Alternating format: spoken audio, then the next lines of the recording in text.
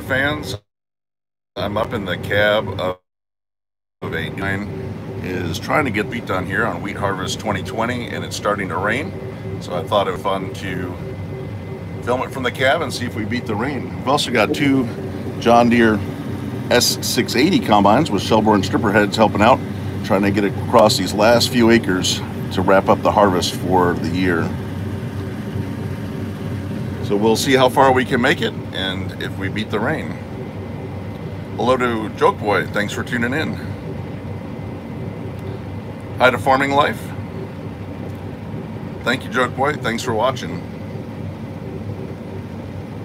So I'm up in the cab of a New Holland CR 890 Twin Rotor Combine, and we're just out here going, and we've got two John Deere S680s helping out too, and a John Deere 8330 rolling across the field there with a Brent cart. Always nice to see those John Deeres with the double model numbers. So we're racing the rain. We've got a few raindrops on the windshield, but the farm's going to try to push through and get this cut.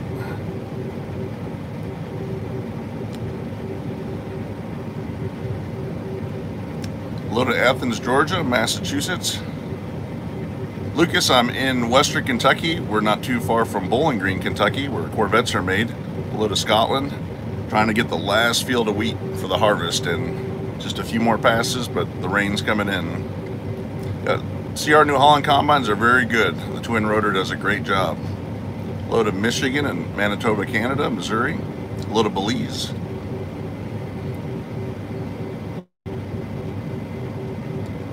Hello to Pennsylvania and Illinois.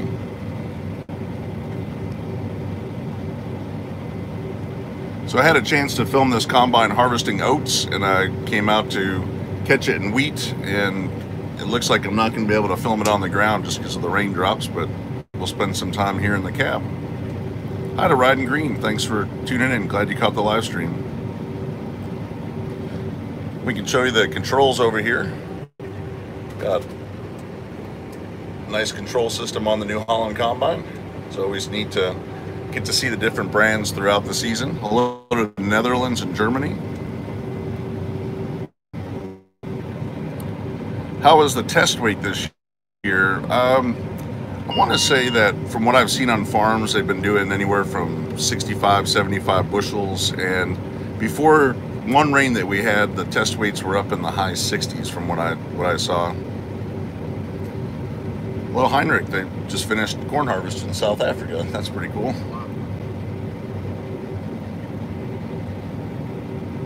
Hello to everyone. So we've got a S680 just over here with a stripper head, shellbore stripper head, racing along, trying to get these. This is all the wheat left is between this New Holland CR 890 and that S680. And give you the cool turnaround shot. This is always kind of fun to do the live stream, because when I'm filming this, you might just see in the video the CR 890 cutting wheat and have no idea that there are two 680s right behind my back working too. Do I travel out of Western Kentucky? Yes, when I get a chance. I do travel other places, and I also have friends that are helping me film in other states like New York, Wisconsin, Illinois, Montana, Arkansas. So there's lots of good opportunities. I just can't get everywhere, and there's lots of very cool equipment to see here, so there's not always the reason to travel. Hello to Argentina.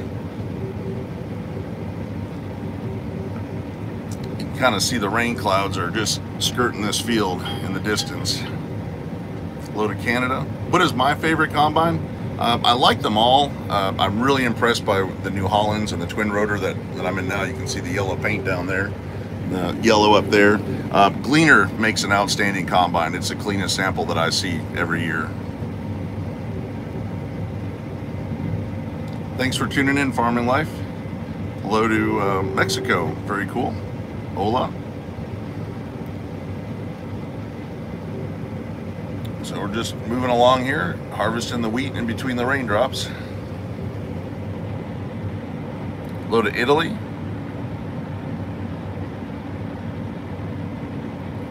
Oh, hi, Caden. Caden, Solomon's Farm 14 was just up here in Western Kentucky last weekend.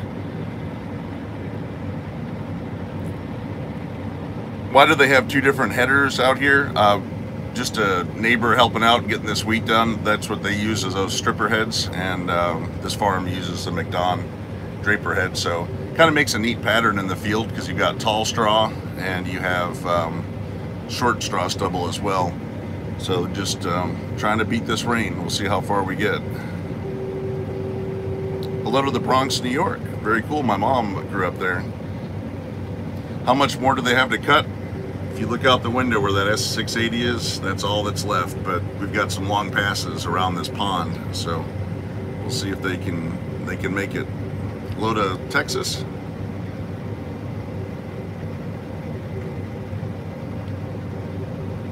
Oh, very cool. Richter Farms has an International 1460 and 2388. I really would love to film an International 1468 in wheat. Most farms here in Kentucky do not bale their straw. They spread it out because there's a second crop of soybeans that are going to be planted in this field, and that really serves as a good mulch to hold moisture in over the summer. Even though we're racing the rain right now, there's always the chance of a good drought, and that straw holds the moisture, so it's more valuable that way. This is a McDon FD70 40-foot head. For those tuning in right now, we've got about 220 people on. This is a New Holland CR 890 combine, and we're cutting wheat. This is the last field of the season here for this farm in Western Kentucky, and just trying to stay ahead of the rain. This is a 40-foot draper. Hello to Alabama. Do I have other tractors besides my International 4786? Yes, I have a John Deere 8850 as well. So hopefully, I did a live stream from it this spring doing some tillage. Hopefully this fall we'll get the red and the green tractor running in the same field. Oh, hi Donnie. That's cool that you had two 1460s. Yeah, the International 1400s are getting a little bit harder to find these days. Parts are harder, and you know, they're getting to be 40, 35 years old. I am not driving. We've got CJ here. He's driving here, and this is his family's farm. And I've got an interview come up with CJ. Oh yeah, no, we're gonna just take a break. He's got to take a phone call from the guy helping here.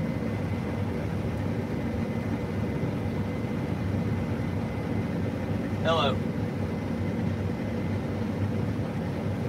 Hello.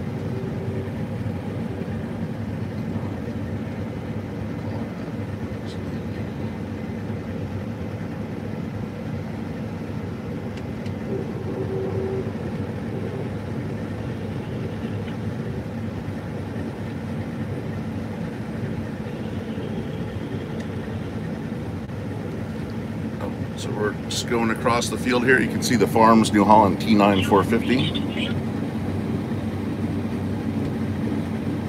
Hello. Hello. Hey. Okay.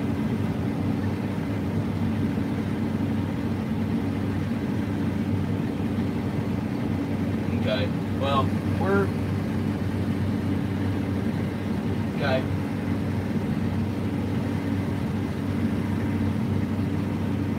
Okay. We're close. We're getting close. I'm in the old part, like in the field where the trucks are right now in front of the pond, and I've got maybe two or three, maybe two passes. We're close. Sounds good. Keep pushing. Alright.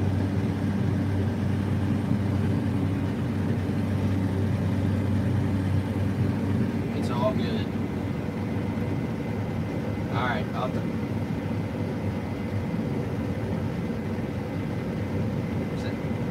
sounds good.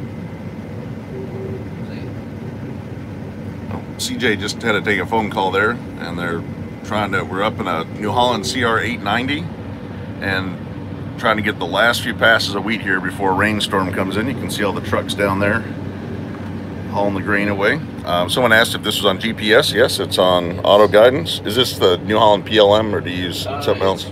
We've got a AFS Pro 700, so it's the same monitor that's in a lot of the case equipment as well. Okay. And this combine is made in Nebraska, along with the Case IH axial-flow, made in Grand Island, Nebraska. Hello to Slovakia. 293 people on. Appreciate everybody tuning in and checking out the last of the wheat harvest here. This is the last, for those joining in right now, this is the last field of wheat for this farm here in Western Kentucky, and they're racing the rain to try to get the last few passes in. Also got a John Deere two S680s with Shelburne stripper heads racing along on the other side of the field to help finish up. That's cool, Richter Farms. They have a 9250. I just featured one on the channel's video yesterday. Hello to Pennsylvania. It's always neat to see where everybody's tuning in from around North America and other parts of the world. So we're at 11 minutes and 11 seconds. This is a New Holland CR 890 combine with a 40-foot wide McDon draper head, FD70 model. And it is cutting winter wheat here in Western Kentucky. You can see a John Deere 8330 down there with a Brent cart on the trucks.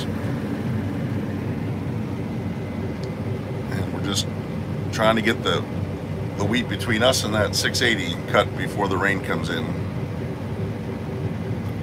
We got someone from Clarksville, Tennessee. They said it's pouring there, so hopefully it stays over that way until this is done.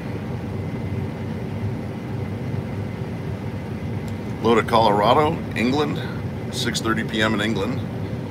Hello to Wisconsin.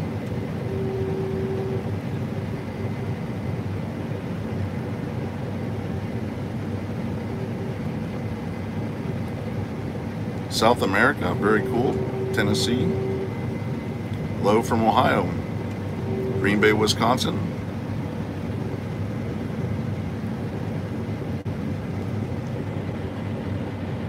So feel free to ask any questions. Hello to France. It's just really neat seeing all the people that comment from around the world and watch the channel. It's very appreciated. Austria, Arizona, Michigan, Saskatchewan. This is a New Holland CR 890. This is the same as a Case IH 8240 in size and capacity, and it's doing a great job out here cutting the wheat. Hello to Poland. Hello to Germany.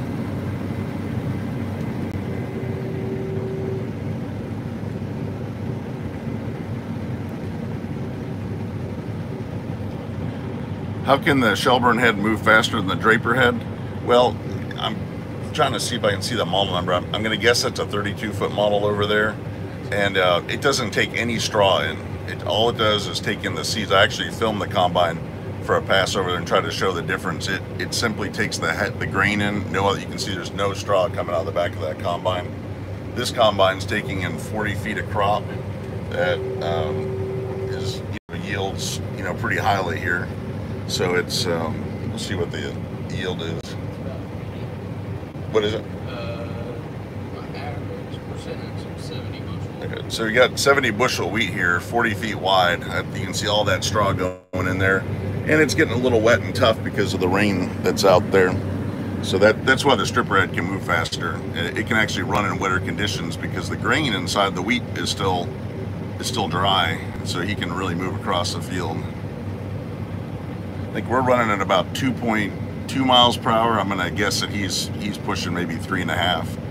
I don't know if you can see without a zoom, but you can see those little stainless steel combs spinning around in there.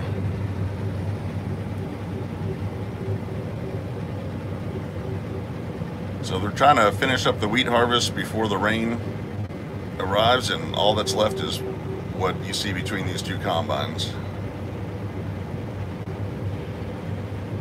Oh, very neat to know there's a Draper head in the UK. So here we'll be able to see some of that wheat from the stripper head. The S680s did the headland, so it really almost looks like it's unharvested. Here goes that John Deere 8330 and the Brent 1082 cart. Oh, CJ's going to take a call. Hold on a minute, guys. Hello. Yes. They're empty. No. We're good.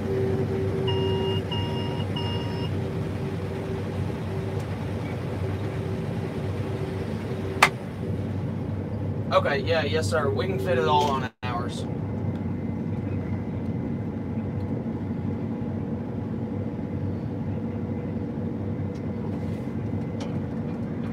Okay, sounds good.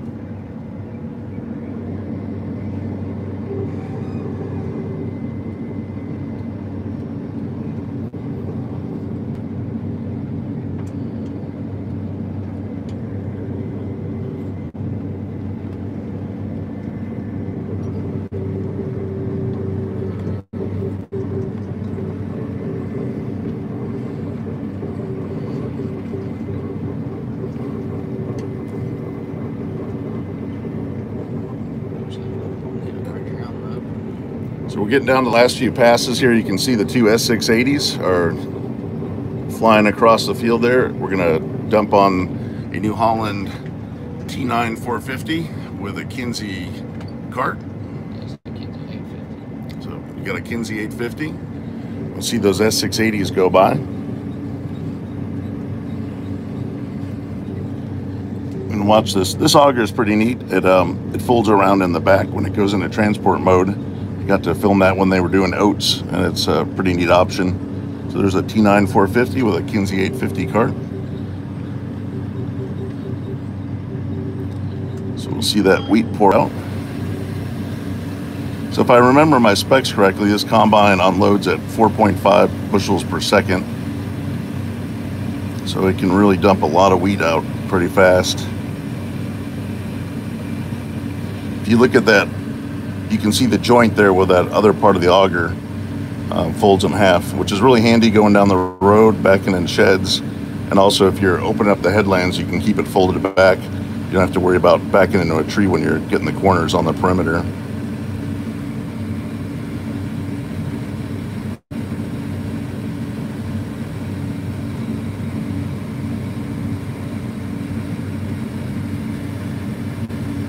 What is my favorite tractor? Well, I own two tractors. I've got an International 4786, which is a V8 tractor, and a John Deere 8850, which is V8. So those are definitely two of my favorite.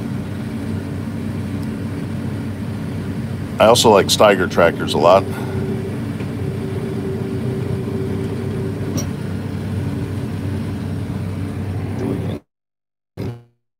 See the grain pouring out back here.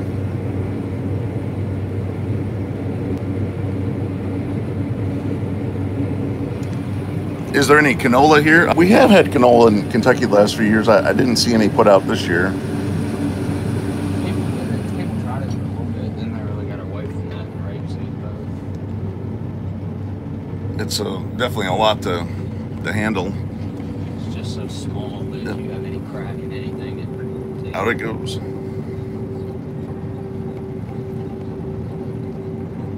Well, I want to thank everybody for tuning in. It looks like we're going to finish this field, and the rain is let up, so I may, we're going to get up here to a last little pass, but I may jump out and film this combine, getting the last pass here in just a minute.